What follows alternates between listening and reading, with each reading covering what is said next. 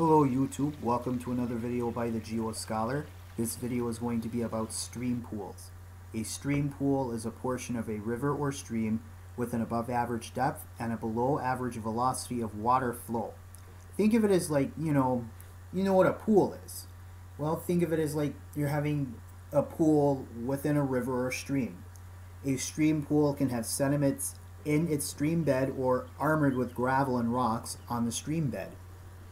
A stream pool serves as a type of ecosystem for organisms that have a hard time feeding or navigating in faster moving stretches of a creek, river, stream, or any other watercourse.